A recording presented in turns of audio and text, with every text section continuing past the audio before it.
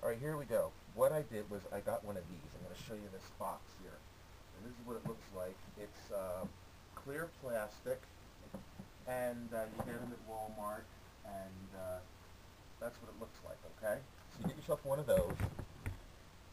Just need one, and then you also buy, this is my cool trick here, you buy some of these little ones, like three. I think you need three of these, and you'll see these little ones. You'll recognize them. They sell them at all kinds of, places, whatever. Okay? Then, the other thing that you need is really cool are these little, oh, I don't have one here to show you, but they're like these little bookend things. They look like this, and they fit down inside this. So what you end up with is something that looks like this. You're going to have all my CDs in this little thing. So like here's my Bug CDs, here's my other CDs, my Brett Favre's, and then you put those little dividers. And then what you do is you take these separate things, because that way it keeps everything nice and tidy. And I'm going to try to tilt the camera down here so you can see what it does.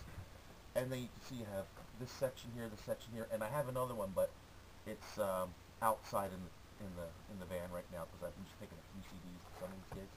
So you have a row of CDs here, a row of CDs, a row of CDs here, and then here's the really cool part. You take the lid. I'm going to show you the lid now. You take the lid, and what I did was I got one of these posters that I bought from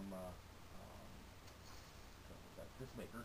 This is my poster that came with my CDs. And then in this section here where it usually says people write in where you're appearing, you'll notice I made a little piece of paper and I taped it on that says CDs $10. And then the beauty of this, now you take this lid, you put your poster on the lid, you stick it right down in here, and now it's your sign. Okay, and there's your sign. And then if you have a credit card sign, like this, one right here, then you can tape that up here so people can see that you take credit cards as well. And then when you're done, you just put everything back in, and there you go. Now what's really great about this, oh, I forgot to tell you, there's two other things you can do. On this side over here, where you have the free side, you could put your cash box in there, so you can carry your cash box around with you. Or what you could also do is you could put a little jar kind of thing where people can self-serve themselves, where if your CDs are just $10 and that you don't have to make change, they can come up and you can make announcements in the middle of your show. If you have to leave, just come up and it's the honor system. Take a CD and leave the $10 in the jar, and then you don't have to be there, which is really good. The other thing I'll do is I'll sit my mailing list, which I think I have right here. See, this is what I use for the mailing list, just a clipboard, and then you can stick the clipboard right here, and it's all in one thing, and then the whole thing, when you open up your keyboard stand, will sit down on top of your keyboard stand at buying height. Look at that store, isn't it beautiful?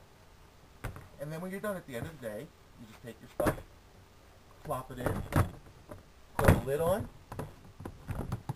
and carry it away. And that's it.